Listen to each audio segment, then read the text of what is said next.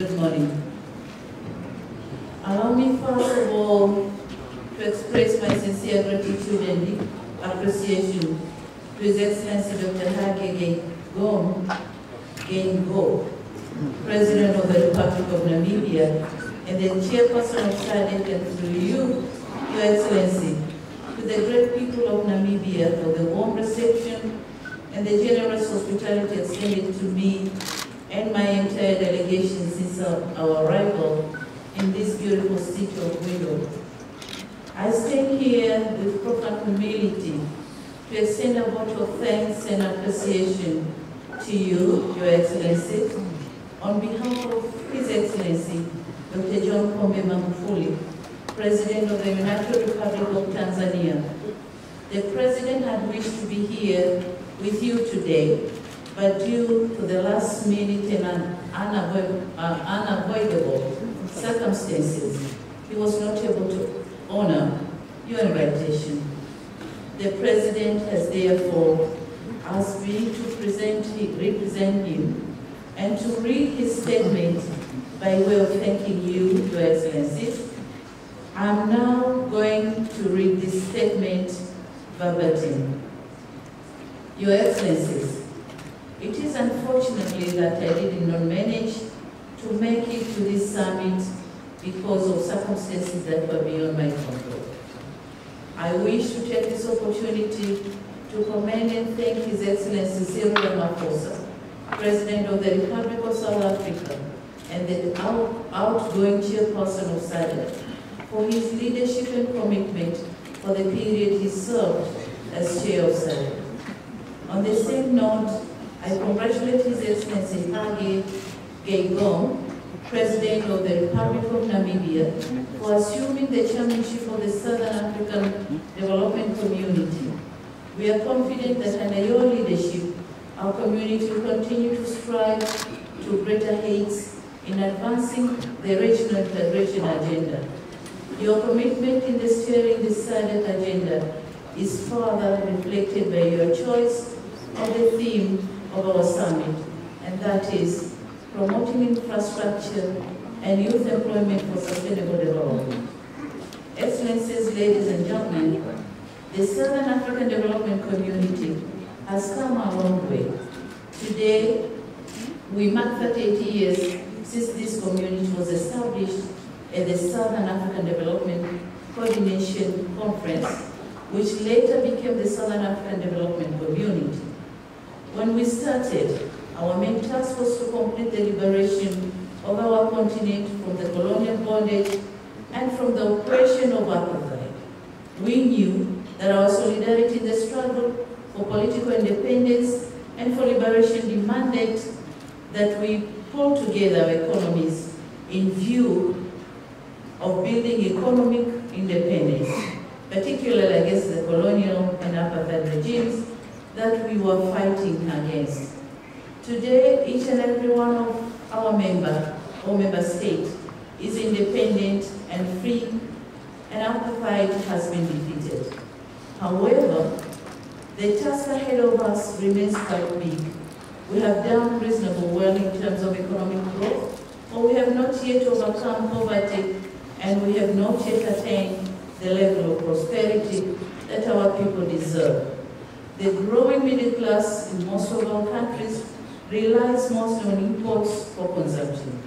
At the same time, more young people are joining the labor force and are struggling to find employment. Urban unemployment is becoming a bigger problem. Yet, by relying on imports to meet our growing demands for foods, we are in effect exporting employment opportunities of our youth. Economic growth that doesn't generate efficient employment or employment opportunities to our people cannot truly liberate us from poverty and cannot bring about the kind of prosperity that our people deserve.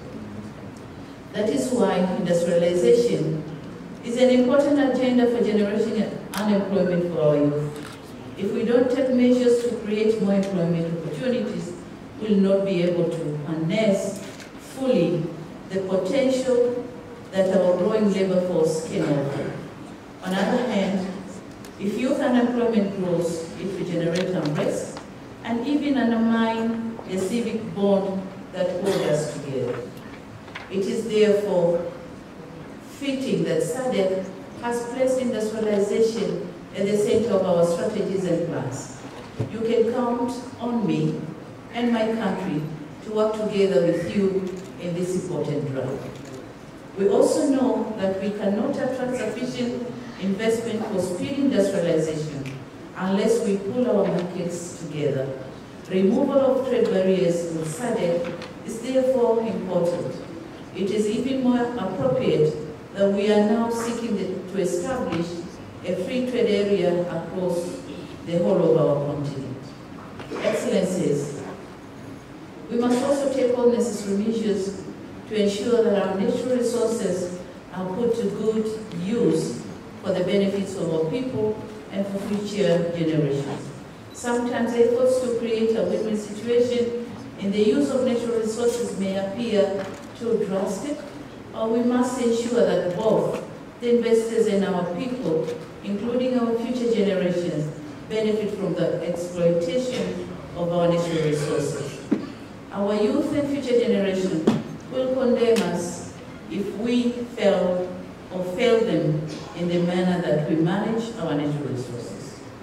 Before I conclude, Mr. Chairperson, I'd like to congratulate you, Your Excellency President Mnangagwa, the government and the people of the Republic of Zimbabwe for conducting harmonized election peacefully.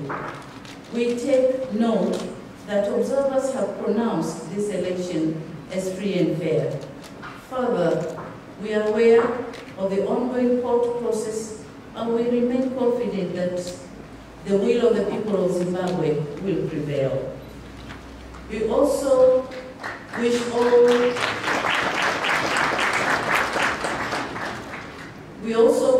all the best to the Kingdom of Eswatini, the Democratic Republic of Congo, and the Republic of Madagascar in their forthcoming elections. I wish to applaud our Executive Secretary and the staff of the Secretariat for their contribution in sustaining the work of SADC. It is my hope that they will continue the hard work and dedication that they have always demonstrated. Excellencies, I thank you for the honor and trust bestowed upon me and my country to become the Deputy Chair of SADC. I remain committed to working diligently with Namibia and all other member states in steering our community to meet the noble objective we have set for ourselves. I guarantee you, Chair, my full and dedicated support. Tanzania will continue to work with the framework of SADC, within the framework of SADC, to promote peace and security in our region and to promote economic prosperity to all our people. The great work of our founding fathers must always inspire us to continue to foster unity among ourselves through political solidarity and economic partnership. This summit is taking place at a time when the great people of Namibia are about to celebrate the Heroes' Day on 26th August this year to commemorate the start of the armed struggle in 1966 and the sacrifices made in the quest for independence.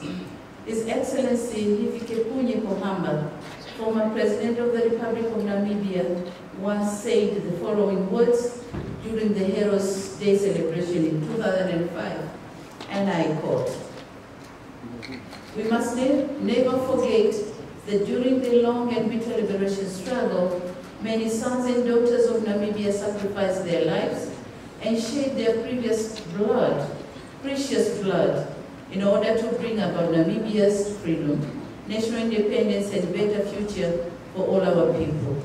We owe it to the martyrs of our revolution to remain united and with commitment and fortitude, create a strong, united, and democratic society for which they have paid with their lives." End of quote.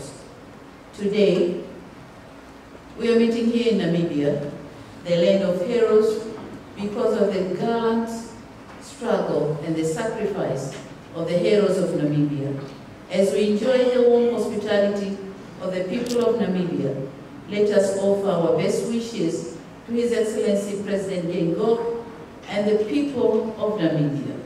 Excellencies, as I conclude, allow me, Comrade President John and Chair of the Summit, to welcome you all, heads of state and government, to the 39th SADC Summit in 2019 in Tanzania. The people of the United Republic of Tanzania are eagerly waiting to welcome you all. Karibuni sana.